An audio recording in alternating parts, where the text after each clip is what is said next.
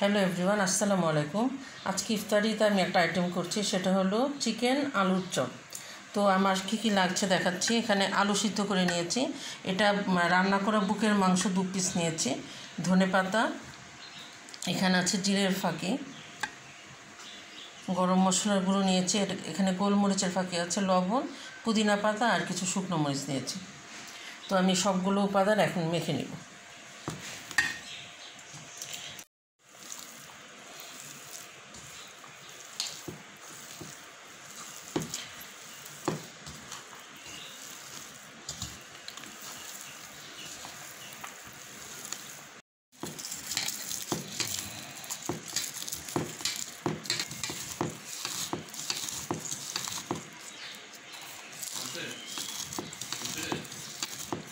লবণ দিয়ে মরিচটা ফাঁকি করে নিলাম।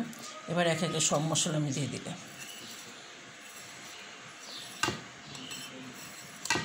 পুদিনা পাতাটা আসলে খুব ইম্পর্ট্যান্ট এই আলুর চপে, খুব ফ্লেভারটা খুব স্ট্রং একটা ফ্লেভার আসে, খুব ভালো লাগে খেতে। তো আমি এখন ভালো করে মেখে নিচ্ছি।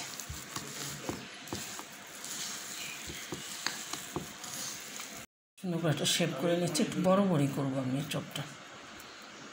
এটা আসলে ভাতের সাথেও খাওয়া যাবে।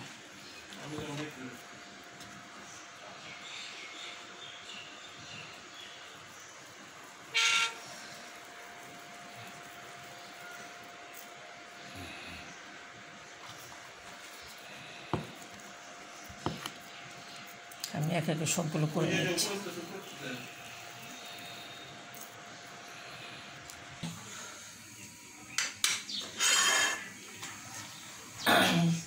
সবগুলো চপ আমার করা হয়ে গেছে। এখন আমি ময়দায় গড়িয়ে আমি ডিমে চুবিয়ে নিচ্ছি, দেন আমি তেলে দিয়ে দেব।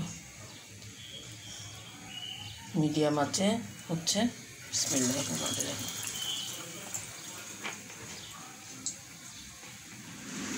বিস্কিটের গুঁড়ো দিলে ভালো হতো, বাট আসলে বিস্কিট আনা হয়নি। বিস্কিটের গুঁড়ো দিলে একদম অসাধারণ একটা লুক আসে।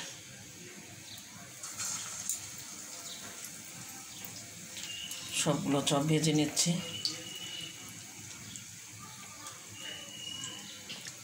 ইফতারে আমাদের আরও আইটেম থাকছে হলো ছোলা, পেঁয়াজু, বেগুনি।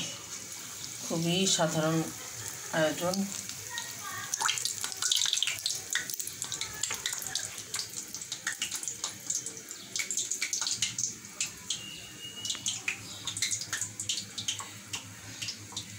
এটা আসলে পোলার সাথেও ভালো লাগে। আমি মাঝে মাঝে কোনো গেস্ট চলে আসলে আমি পোলার সাথেও করি, অল্প সময় হয়ে যায় না, কারণ সব কিছু সেদ্ধ ইনগ্রিডিয়েন্টস।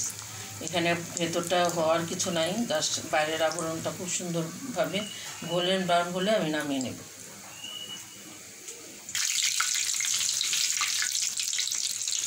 আর একটু হবে।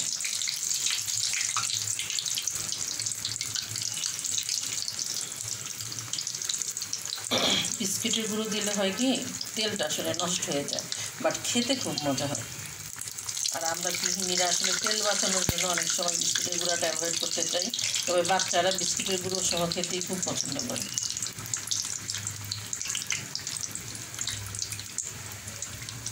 মিডিয়াম আঁচে হচ্ছে।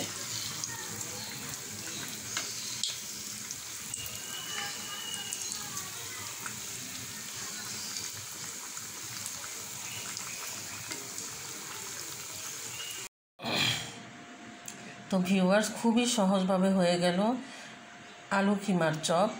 তো লাস্টেরটা আমি একটু ডিমটা বেশি বেঁচেছিল, ফলে আমি এটা একদম জালি কাবাবের মতো হয়েছে।